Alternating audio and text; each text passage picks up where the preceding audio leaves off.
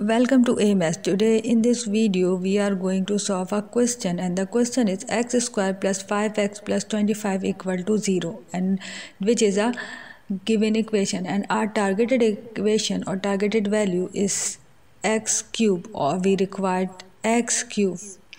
So in order to find the value of x cube, first we should consider x square plus 5x plus 25 equal to 0 will be equal to equation 1.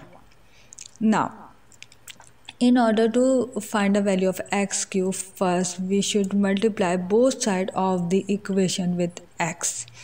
And after multiplying the value of x from the both sides of equation 1, we will get x cube, because when this x will multiply with this x square, we will get x cube. When this x will multiply with this 5x, we will get plus 5x square.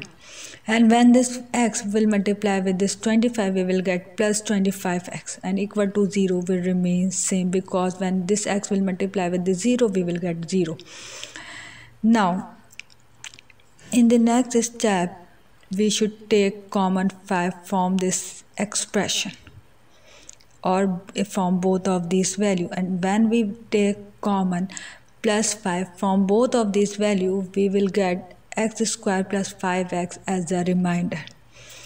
Now, from equation 1, as we know that x square plus 5x plus 25 is equal to 0. So, this plus 25 will move to the other side of the equation and it will convert into minus 25. And from equation 1, we get the value of x square plus 5x, which is equal to minus 25.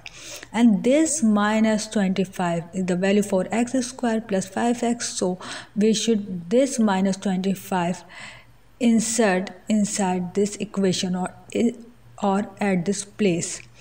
So when we replace x square with 5 plus 5x with this minus 25, we will get this equation or expression as x cube plus 5 will remain same, and this x square plus 5x will replace with this 25 or minus 25.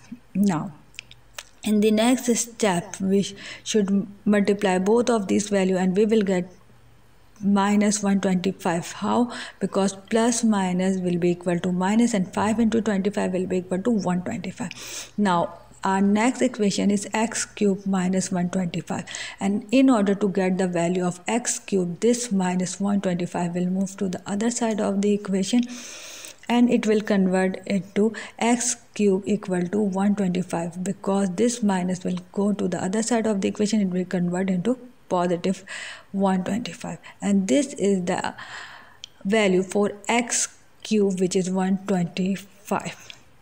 I hope this video will be very useful to all of you. If you like this video, please hit the like button and subscribe to our channel. Thank you.